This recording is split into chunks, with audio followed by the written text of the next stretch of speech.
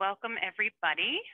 We're going to wait for everyone to come into the room, and we will be starting in just a few minutes.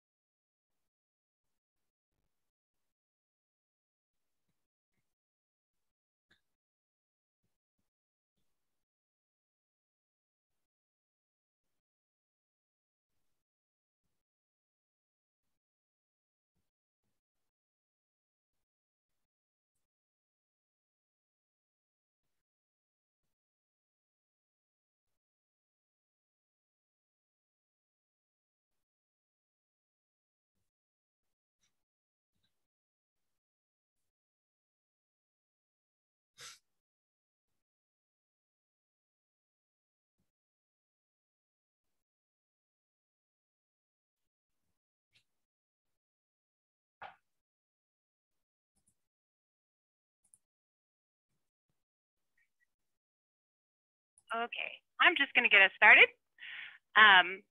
Thank you so much for attending today's webinar. My name is Brittany Vandorf, and I'm the Outreach and Communication Specialist for New Mexico EPSCoR, which is the established program to stimulate competitive research. It's a nationwide program funded by the National Science Foundation.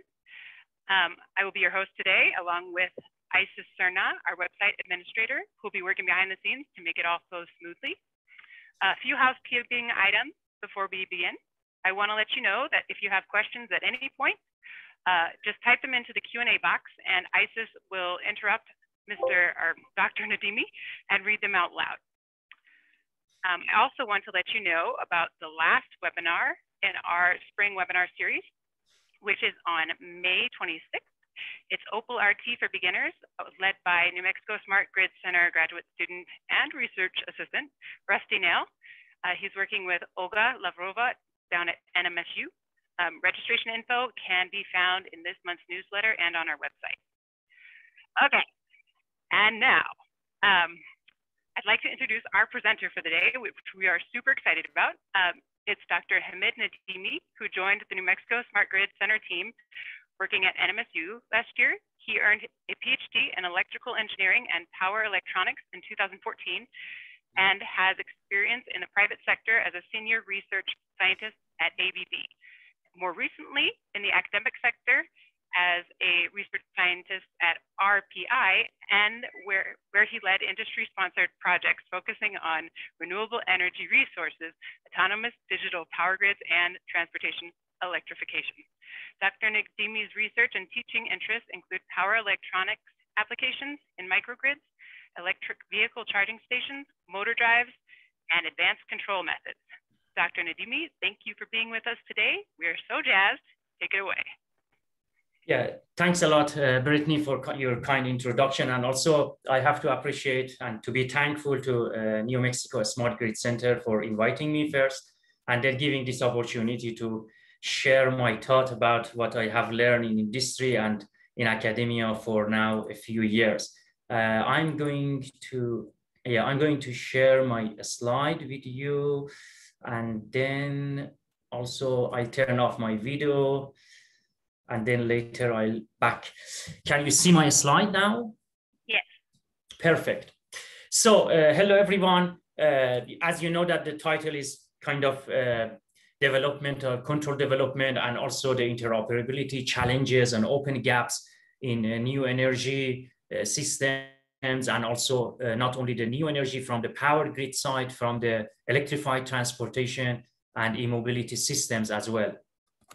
So the key topics I focus is to just explain to you the open gaps and challenges related to the both transportation and also the energy and power and energy area, based on my a few experience happened in like a wind systems, PV, electric vehicle, charging station, and so on, and then try to outline what I would see in the future in terms of the research framework and approach, and then includes also how do we teach to be as part of as an educator in academia, or what would be the key mission of the universities and educational institutes for workforce development, for example, to address those kind of challenges with respect to the future engineers or technologies. And then I'll share some of my research work to address some of those challenges, obviously laboratory work and experimental works, and also some sample research projects to get some flavor of what I was trying to explain to you in the first two bullets, and then the future ambitions with respect to the both research and also the course curriculums. What would be what are the skills in demand from the industry point of view for the future workforces, which are obviously our students, and also from the other side, what are the key intention, or what would be the goal for the people in academia to integrate those kind of challenges or research challenges into the course curriculums, and so on.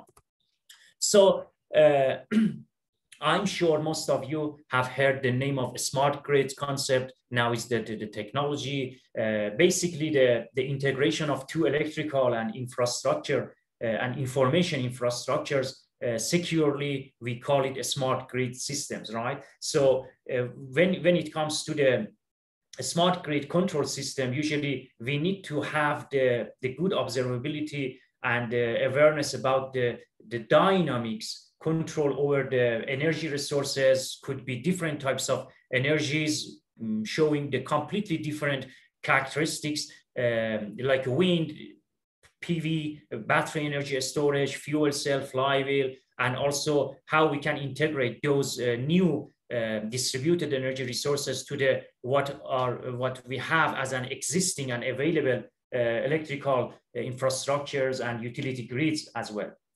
So having said that, there are a couple of key the revolutionary items. The first of all, it seems that we are transitioning and moving towards a sustainable electronic energy network.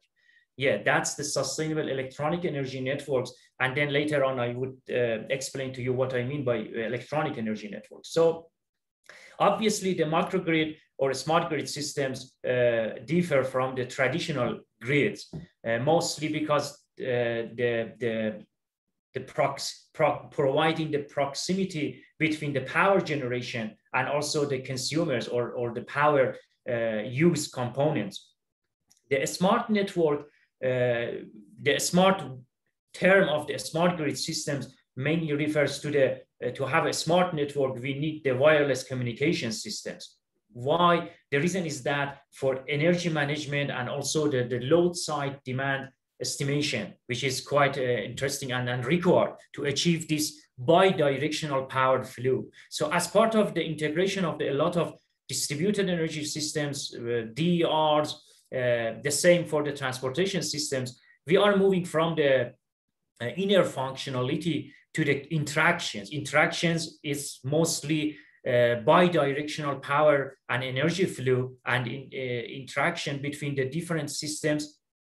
And therefore, we need to have the communication and then energy management, how to, as I said, that get good observability among the multiple resources for the large scale system. Even it's more complicated. And also the autonomous operation, which includes also the advanced automation systems, because it seems that the control is kind of enabling technologies. But here I'm focused on the more interactions between the power electronics as an enabling technology and the control domain, advanced control systems, to tackle some of the existing open gaps in this.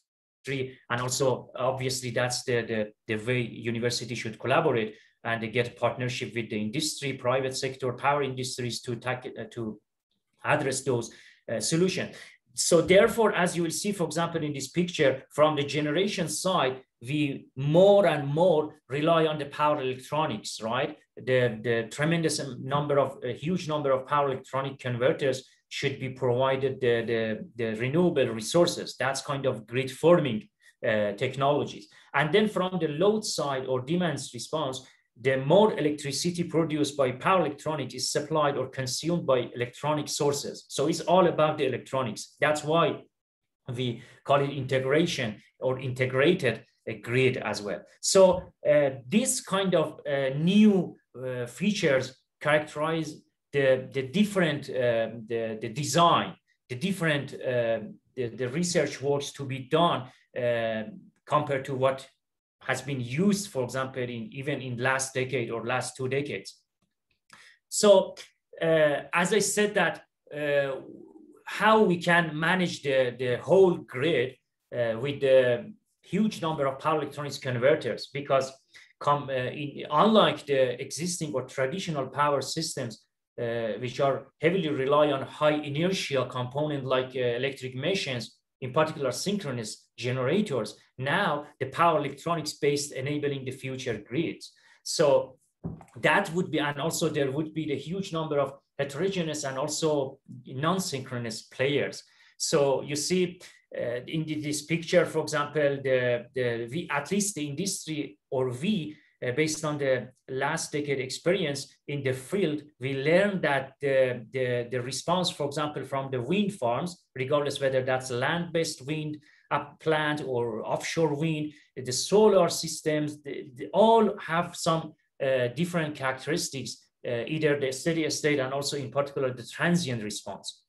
And then the root cause analysis report for a couple of incidents happened, different continent, different area of the world in last 5-6 years. At least I have experienced the wind farm, the solar power outage happened for those wind and also the larger scale solar systems was something related to the control protection and then leading to the unstable situation. So for these future systems, how does this trend or this integration challenge is going on with the really high pace can challenge the stability analysis, and then what would be the tools we need to develop to analyze and assess the stability margin as limits for the whole system, from the age, like the local stability for each single of these distributed energy resources, and then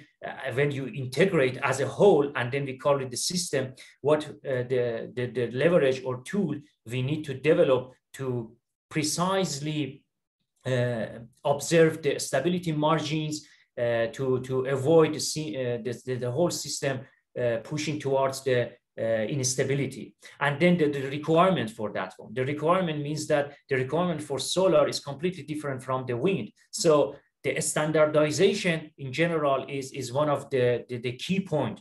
And that's why we need to move forward from the subcomponent or equipment design towards the more system problem, because this is the more system problem, system engineering, and not even the system engineering, the system integration challenges. So the good solutions, therefore, demand for the whole system thinking. So it means that we need to design the system hands in hand with the equipment or component designs. So for the power electronics, usually, so before that, the reasonable research framework on approach and also the teaching style also is that definitely the electrical energy faces the huge challenges. But for us to be in academia is that there are big opportunities actually. So to do the more and more R&Ds.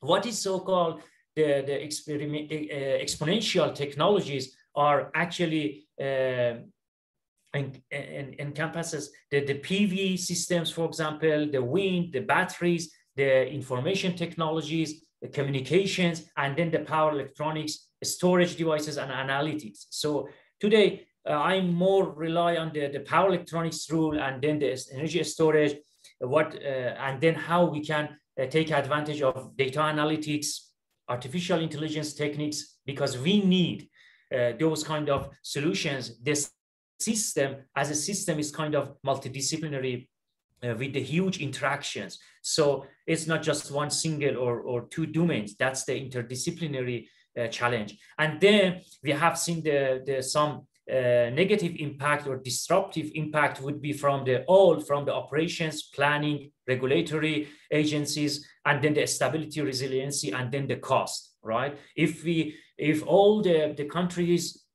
states set the target to achieve, for example, this amount of green energy, the produced power from the renewable-based generation by 2030, 2035, or 100 based renewable energy systems by 2040 or 2050. Therefore, we need to also to be the technologies itself should be more comparable with the existing one. We have to compete the fuel or coal-fired power generation in terms of cost, for example, or the size, volume. So I would also more emphasize here on the stability, for example, and also the operation disruptions aspect by this huge integration of the new distributed energy resources. So so far we have made really good advancement or progress in manufacturing. For example, for power electronics, wide bandgap semiconductor power electronics, we have made tremendous progress. The 3D manufacturing, additive manufacturing are helping this. These capabilities are helping to achieve our goal.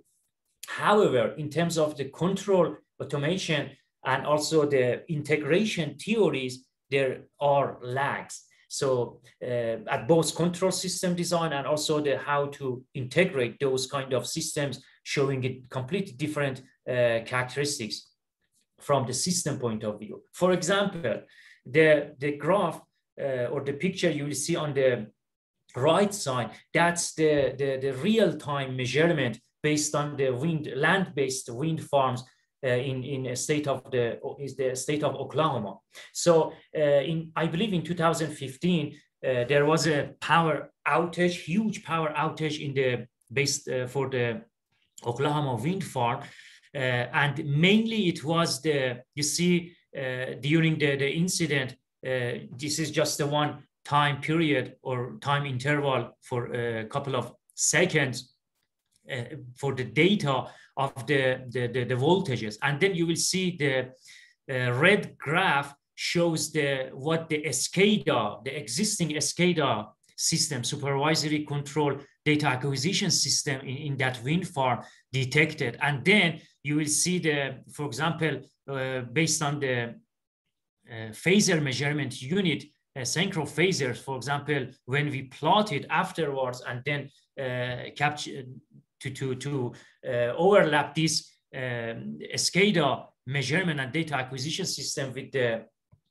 phasor measurement unit showing by the blue graph or curve, then you will see how bad the existing data acquisition system could detect the magnitude, for example, of the disruptions or changes. Could be the frequency harmonies, could be the disruption or disturbances on the voltages, and so on. And then because of this, the protection system, for example, detected some over voltage, under voltage, over frequency or under frequency in this wind farm, and then try to shut down the entire power production. So this is the real challenge, because the wind farm, wind turbine, usually arranged in the cluster of several clusters of wind turbine, like 5-6 wind clusters, and each cluster includes the 10-20 individual wind turbine. Then the wind shows the very fast reactions, because the fast reactions or dynamics, it could be because that's the periodic renewable energies, right?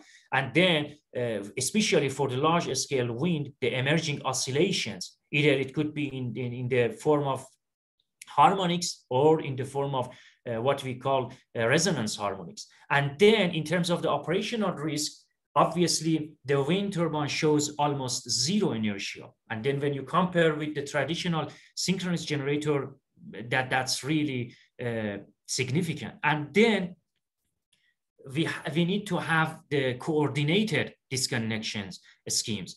to be also in line with that time scale we are talking about, and then to detect those oscillations or harmonics, for example, to avoid the power outage. So these are the key challenges. Another example, for example, if I tell you for the large-scale solar power plants, in August 2016 in Southern California, there was, as a result of fault, there was a 1,200 megawatt power outage.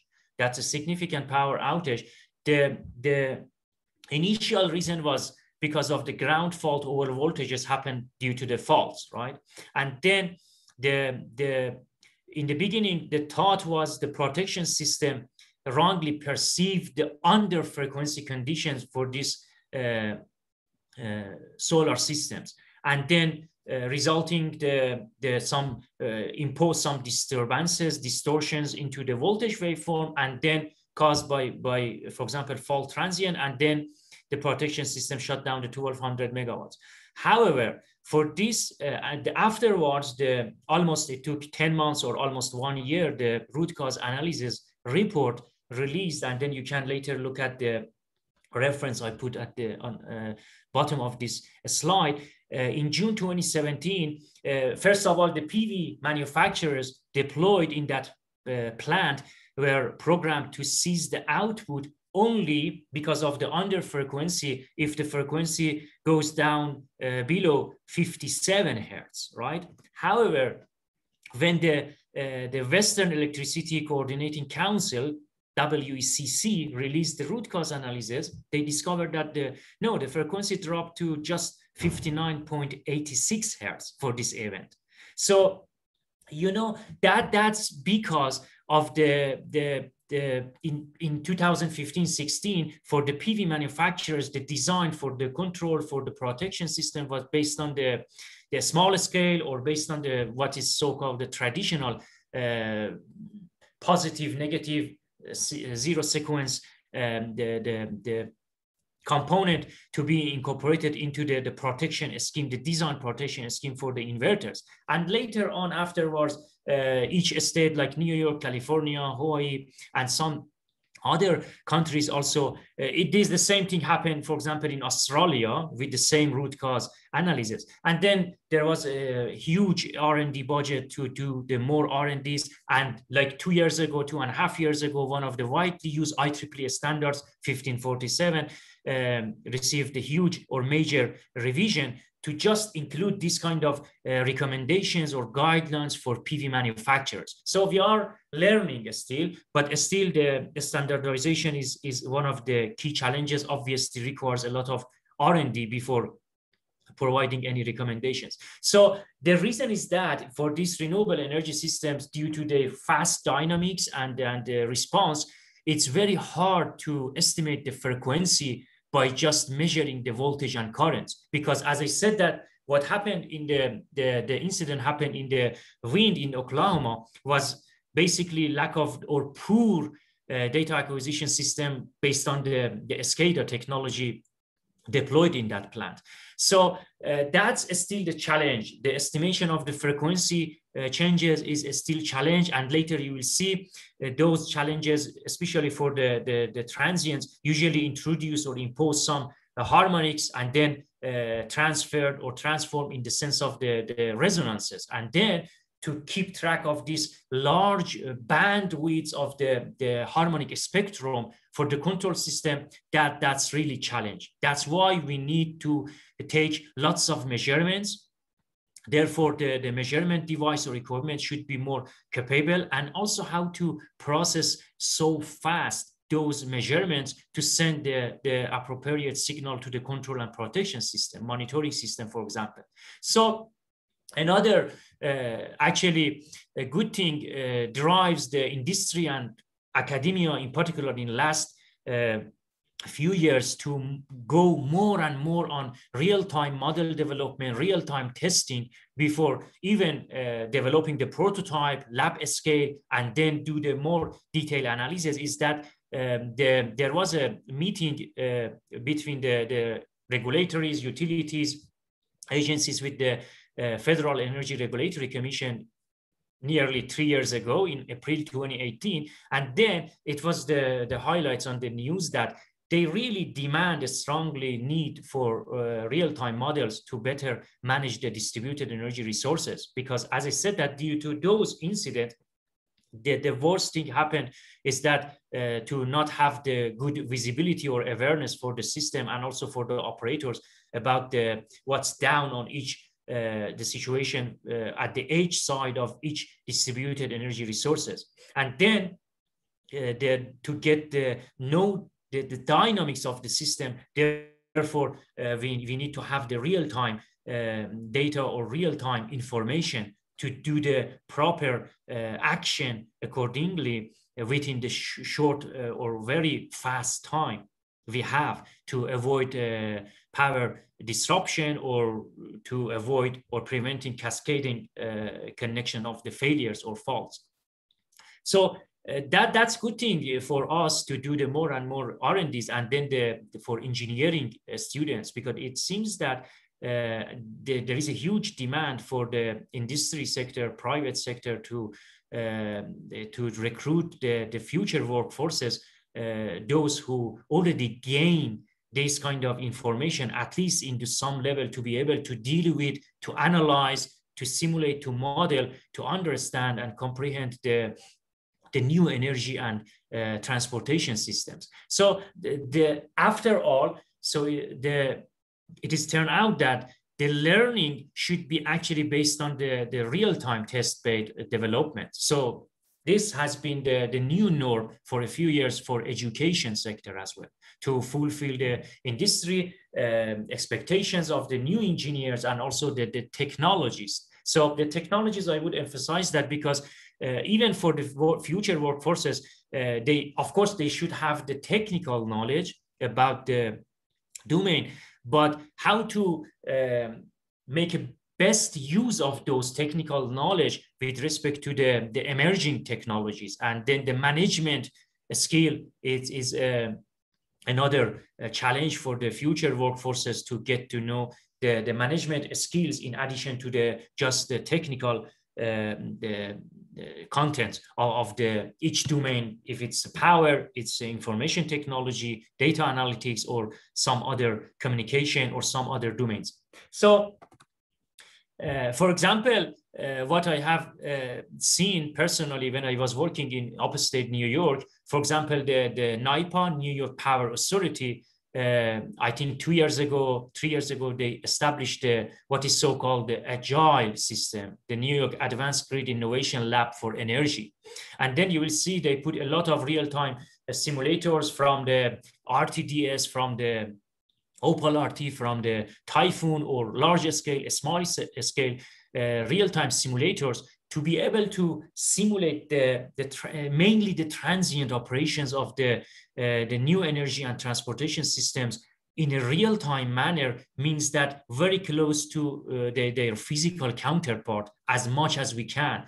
And then in this way, we can generate much more data sets, the measurements, and then we can develop some like control algorithm based on the real-time measurement, and then by incorporating the field measurements and learning, then at least we can achieve some optimal solutions in wide variety aspects in different domains to achieve the smart grid system to work in reliable and to achieve the resiliency as well.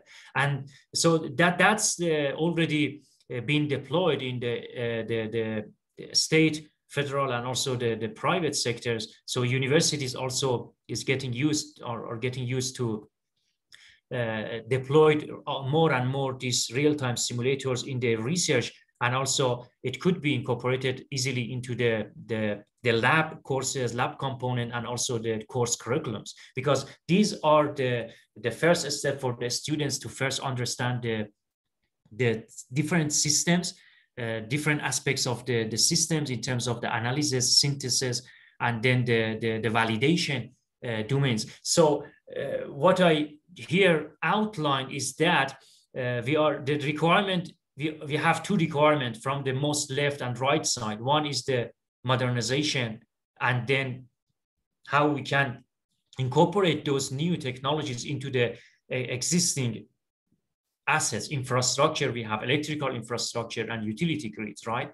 And then the other thing is that we have to reimagine the future of those fast-moving technologies. As I explained, power electronics is one of them, communication, IT, analytics, storage technologies. And then the good thing is that in collaboration with industry, universities and industries, they know now the open challenges and the existing gaps. So therefore, we need to even develop some tools, some models to be able to update and with the facility capability to reuse them for multiple applications. And then for each specific systems, we need to have the design basis, obviously. So to prove that one, we need to look at the performance as a whole system and then the reliability of the service. That's the key items should be taken into account when we are in the design phase, processes, and the implementation. And then we need to move forward with the real-time simulation and implementation to get better understanding about for example, the controller, when the controller integrated into the real-time model to perform how these dynamics can change, and then what the controller can respond appropriately. And then that's the closed loop system. Then the testing of technical solution should actually refine and update our design bases, the tools and the models. And then in this way, we can achieve the best, for example, PV model to be able to test the PV, to simulate the PV system in a steady state, in large scale, a small scale, in grid forming, grid following operating points, and so on. So based on what I explained, when I was working at ABB in Europe in 2018, in summer, ABB announced one of the fast EV chargers called the Terra 53 CJ. It was mainly designed for operating like 350 kilowatt to be sufficient for the driving distance of 125 miles range. And then the charging time should be just 8 minutes, right?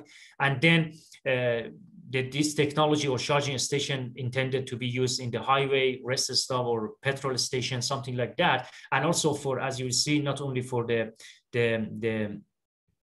medium or lightweight vehicles, for the heavy duty vehicles, also for transit buses, for example, could be operating. So I use those kind of the requirements and then try to develop the power converter based on my own idea, different from what's the commercial is available for the fast charging station with that requirement, and then try to establish the common DC bus. As you will see, the common DC bus can feed the EV batteries, can charge it, and then the battery energy storage could help what is so-called the vehicle to grid technologies to help the utility grid in terms of the voltage support functionality as well, and then the solar as well. So that's kind of bi-directional power system. In early design of many actually technology suppliers for the fast charging station was that due to the capacitor banks at the common DC bus, the capacity, obviously there are some fluctuation on the capacitor banks, and then those fluctuations can integrate with the switching phenomena of the power electronics, and then it transforms some of those fluctuations in the form of the disturbances and harmonics. And then what I've observed in that time was to see easily the batteries for the EVs are getting heated, and then obviously the negative consequence is to reduce or undermine the lifetime of the battery for the EVs at the best case. And then how we can also, I did some tests based on so here I use the advanced 2 layers control system based on the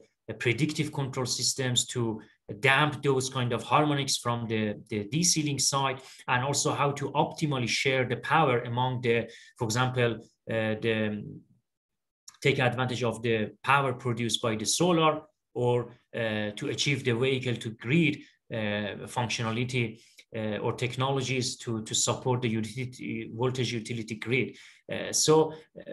That here you will see, for example, the details blocks for the predictive controller to first damp those harmonics to detect the harmonics are severe in terms of the pushing towards the unstable margin for the charging station system, and also how to optimally share the power among the different sources. So I did also using some real-time and controller hardware in the loop to evaluate the fast reaction and effective validations of the theory based on the Opal RT simulator. As you will see, one was the commercialized controller and one was the design controller to be able to benchmark with what's already available in the commercialized controller for the EV batteries, for example. And then you will see this is the real-time simulations. You know that for the charging stations, usually we have the constant current charging, and then here at the point like 0.8 seconds, there was a request from the utility emulated to support the voltage from the utility side, and then the battery energy storage helps the EV charging to reduce the current, and then we move towards the pulse discharging mode, and then the current, which is the blue measurement current, actually follows the reference current, and then the current from 88 amps, the nominal charging, the constant charging amps for the battery went down to like 20%, and then now is like 68 amps. And then the battery energy storage discharged to lower the AC grid current to help and support the voltage to avoid the unstable situation. For example, during sometimes we have seen in during the design phases and then the prototyping of that fast charging stations, for example. This was just the one example from ABB, but many fast charging or charging station manufacturers or companies have seen the same oscillations and then the interactions between the DC link with the connected EV batteries, and also if we form it as a microgrid, therefore the solar inverter and also the battery energy storage system also could challenge those, push those stability margins towards the severe situations. And then the next project I did in the New York State was there was a request from the many utilities in terms of the PV systems. For example, if the PV inverter placed in long distance from the utility side, and then the utility, let me show this utility circuit. That's the actual circuit I got from the National Grid, upstate New York. And then they were interested to do some R&Ds if the PV, for example, in the level of 1 megawatt placed 7 miles away from the utility circuit breaker. And then they have seen that the unsynchronized opening or closing of the utility circuit breaker while the PV plant or PV system are still in the unintentional islanding, and then it could cause severe damage to the power electronics device, either the loads or the utility equipment, and then reach to the power shutdown, because they realized that maybe the spikes, in particular on the voltage waveforms after unsynchronized reclosing of the utility circuit breaker, could put the whole system in the unstable situation. So then we modeled the system, simplified obviously the utility distribution grids, and then just test the two commercialized PV inverter. You will see on the top one was the 500 kilowatt, another one 1 megawatt, and then did the testing with the controller developed here, and then the commercialized controller to see, for example, if you can see at the bottom two waveforms on the most left side, you will see in some certain area here, we have, here you see there was for 5 cycles, I believe, the utility circuit breaker, the green block you will see is opened and then reclosed with the phase shift with the asynchronous manner. And then you will see on the most right side, the PV inverter and also the utility voltage got huge spike. The current spikes is expected to be manageable for utilities. But anyway, the huge spikes on the PV inverter side and the utility voltage, especially if you are in the long distance from the utility towards the end of the distribution system, the stability concern are quite serious. So this shows that the utilities are unable actually to manage the injections of the large-scale PV generations to avoid deteriorating the voltage profile. And then it comes to how we can communicate and send the trip signal or open or close the utility breaker and communicate with the PV inverter or PV farms. What would be the technologies? Should be the communication based on the fiber optics. Obviously, it shows a huge interest, but the cost is another challenge. So utilities still are looking for some other the communication protocols to send the command signals, for example, when this situation happens, and then avoid damaging the physical damage of the PV inverters. You know that the PV inverters, there are some capacitor banks. The capacitor banks can easily be exploded if there would be the huge voltage spikes, for example. So these are the key challenge, especially when it comes to huge integration of the generated power from the large scale winds. So, and then for example, the electric vehicle, I put just I think last month or 2 months ago, the US Department of Transportation just ranks all the 51 states of the US in terms of the leading or enabling or how they efforts eases the integration of the EV electric vehicles usage. The California, for example, was on the top, right? But even there was one report last 2 years ago or 3 years ago. They just studied the charging stations demands in the city of the LA. They just claimed that uncontrolled EV charging stations may push the overall system, the Southern Power Grid system, to achieve in the level of beyond the grid's capacity in Southern California. So the current trend shows that by 2030, that was the conclusion of that assessment report. By 2030, in the LA, an energy load for just electric vehicle charging station exceeding, I believe it was less than 20%, like 18%, 17% of the entire generation capacity. So we are encouraging to achieve, to use more and more EV, but obviously we need the more charging stations. And then from the grid, or again, from the system perspective, that's also huge. That's the good thing, but there are also some challenges. So I have also developed some bidirectional power electronics converter for the fast charging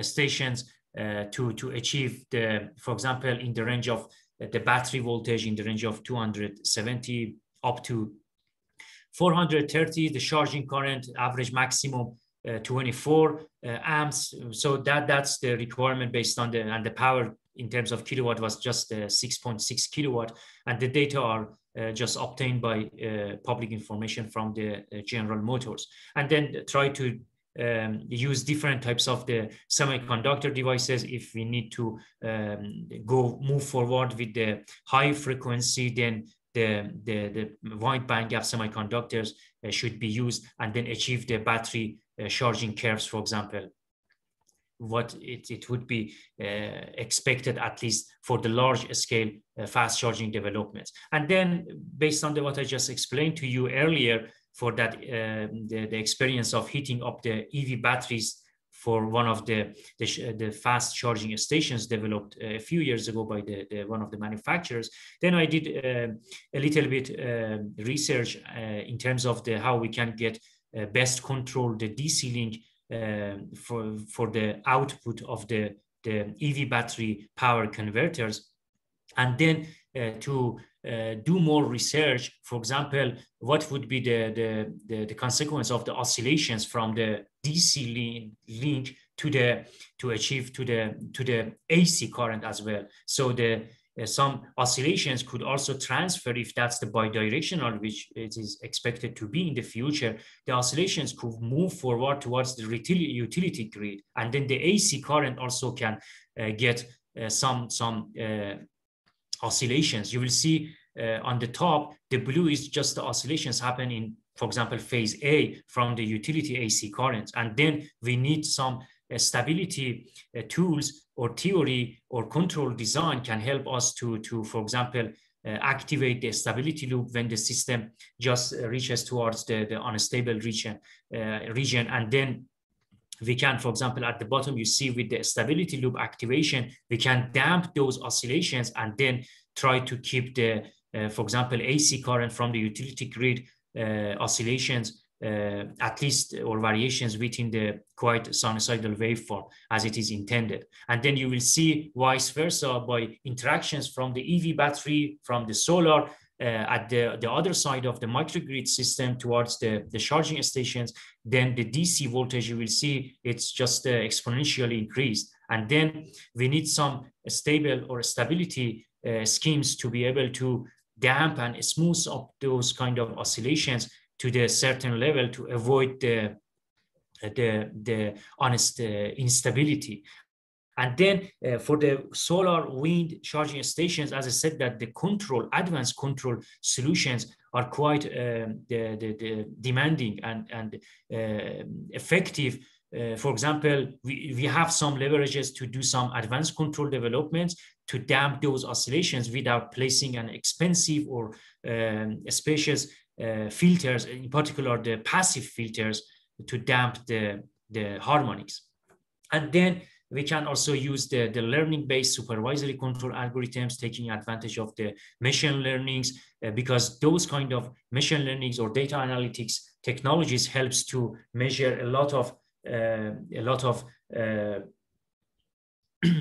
data measurements, and then to send the command signals quite rapidly. And then for the advanced control systems, definitely when it comes to the implementation, the computational burden is the huge thing. And then this study I did shows that using the machine learning based controller solutions can also achieve the computational burden within the requirements, and then you can send the command signal to the section, the intended or the section of interest, to get that command so fast. And then even for the motor drive application, which obviously that's the power electronics, we are moving to the integration of the drive technologies. For example, that's the one of the Rockwell automation, and then towards the electric motors, for example, for the EV power trains. And then you will see, for example, this is the real picture from the Siemens 60 kilowatt electric vehicle traction drive. And then when you open the cover, the section enclosed by the red circle shows the exposing drive electronics. So even the electric motor and the electronics and the control systems are trying to be integrated more and more. And then the compact design, as I said, that the manufacturing, 3D manufacturing, additive manufacturing should help the power electronics the area to achieve the compact design for the electric vehicles. And then I did some stability concern for the another power grids, but for the commercial aircrafts. What is so-called the more electric aircraft is to remove the hydraulic pneumatic equipment and then put on more and more again power converters. So I did some, you know, that for the power system of the airplanes are working in the high frequency, for example, for the Boeing 747 or Airbus 383, they use the frequency in the range of 400 to 900, 850 hertz. And then the power quality is huge, especially when you integrate more and more power converters into the power grids of the aircraft. Then I developed the power converter to also compensate some harmonics and then to avoid the stability, instability for the aircraft as well. So did some also, I have performed some earlier the experiments using the emulating or simulation of the Boeing 747, for example. And then another application could be the offshore wind farm. The offshore wind is very interesting because the cluster of wind turbine interactions with the converters placed on the offshore and also another converters to convert the DC to AC compatible AC grid on the land or shore. These interactions of these three components, even with the cable, is quite interesting. And then in North Sea, in Europe, in UK, Germany, in Scandinavian countries, some incident happened in China also. So US also in Northeast in particular is trying, there is a huge potential for the offshore wind. So still we need to do the more and more analysis, all because of these interactions of the different power electronics equipment. So for example, this slide just showed one of the harmonics or resonance frequencies happened around this was for the, I believe, the Europe with the 50 hertz. And then you will see the two resonances are just about the fundamental frequency 50 hertz. One is the high frequency 63 and then below the fundamental frequency. So how to control or predict these kind of frequencies? The challenge is that it's not just the low frequency harmonics. It could be in the range of the kilohertz. So like up to 10 kilohertz. So getting the observability, good observability within the wide frequency band is another huge as well.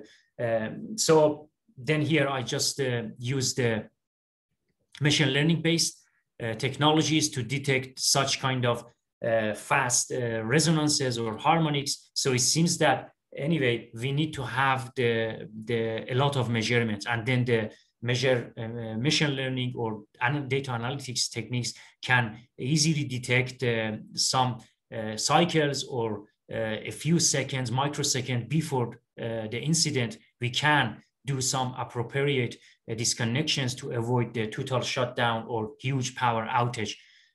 This actually a study, as you will see, the perform for the wind farm I just explained to you based on the real measurement in the field for the wind power plant in Oklahoma.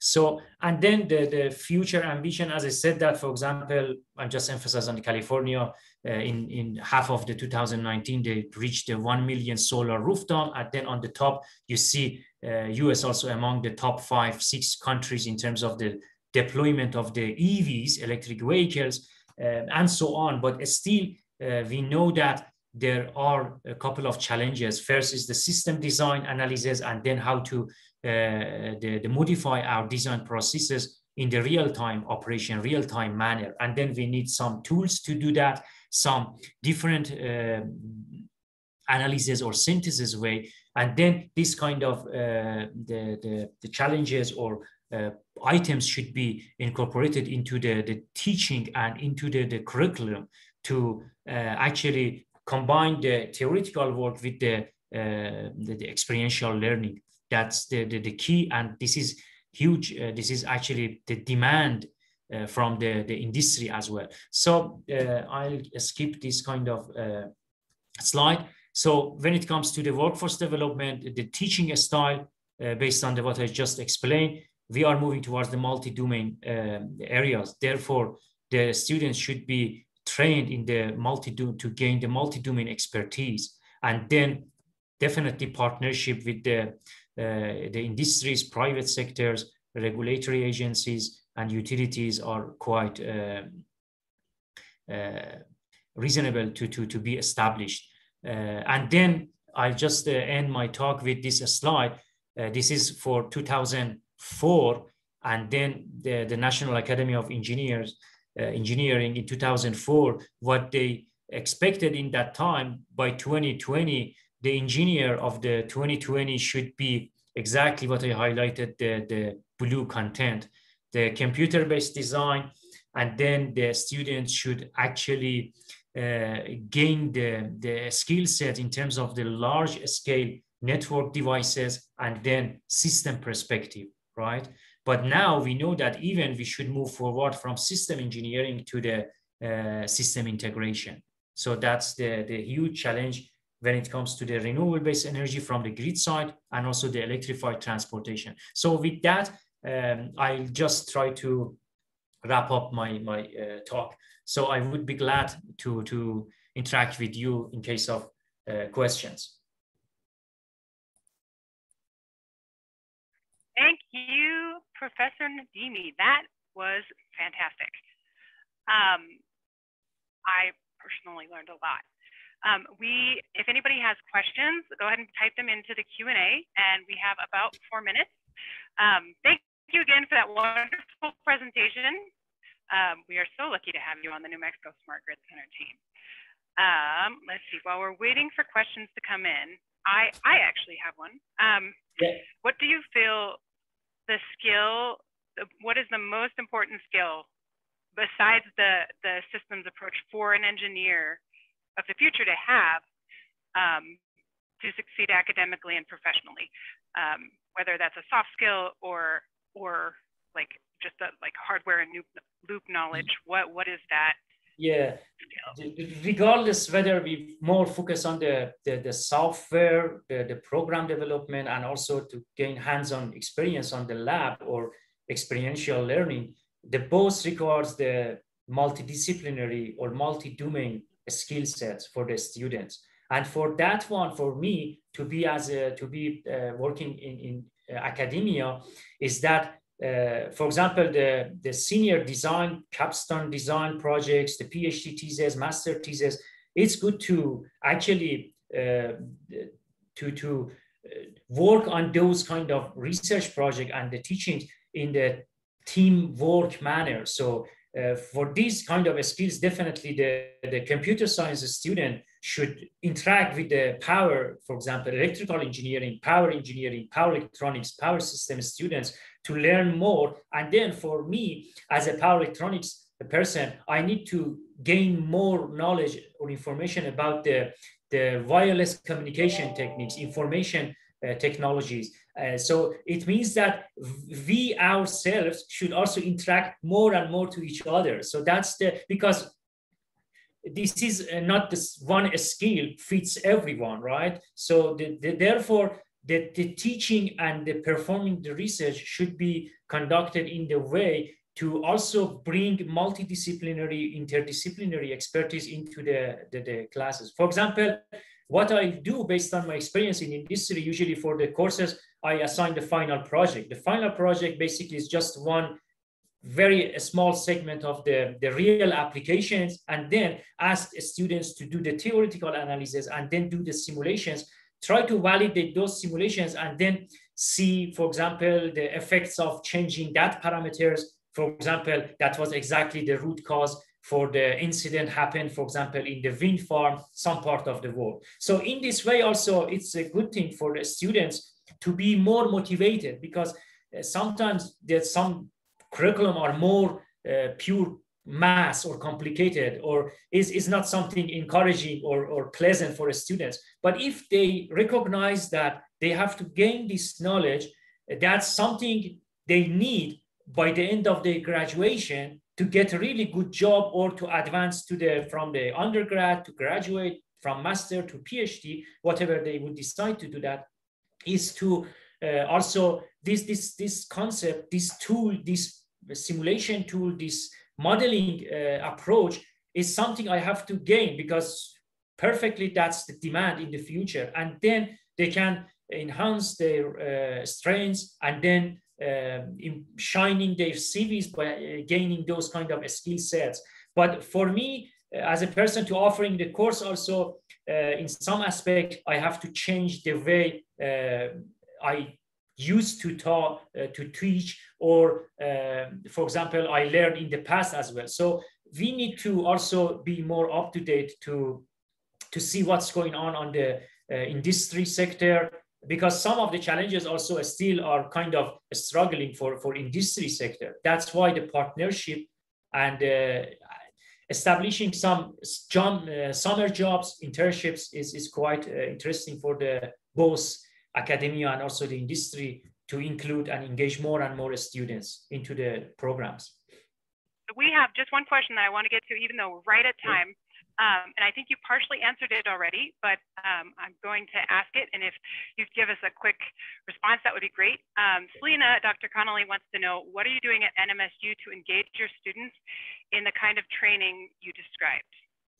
Yeah, for example, for me, all the course assignments are based on as much as I can, based on the real application or real challenges, or at least I can simulate those challenges to be more appropriate with the homeworks, and then the thesis for the students, and then final project. So the final project is more or less, at least they can do some simulations level, because they can digest or comprehend the theory by doing the simulation, validate their design, and then simultaneously they can also learn working with the new tool, simulation tools.